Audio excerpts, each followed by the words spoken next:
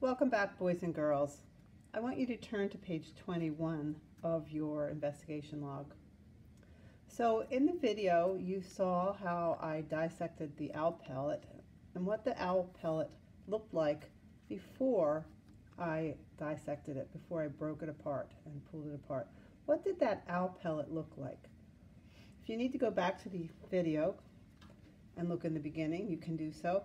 But pause the video now and talk to your friends about what the characteristics of the owl pellet were.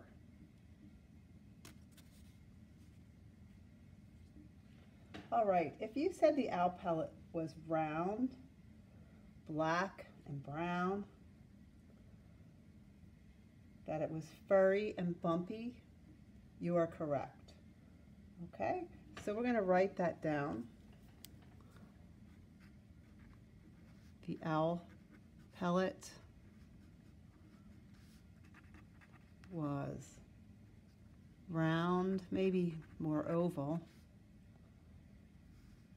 black and brown, furry, and bumpy. So I know you couldn't feel it. It was kind of hard on the outside, but once I broke it up, it was very furry. So you want to draw the shape, okay? And we might want to put a few bones in there. Some of them were like this. Some of them were like this. Just a few, maybe some fur, some fuzziness. Okay, so we want to point to the bones,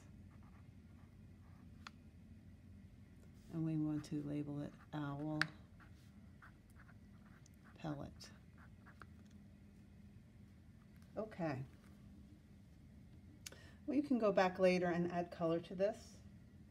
So let's look at number 3. Describe what you found inside the pellet. So pause the video now and talk to your class about what was inside the owl pellet.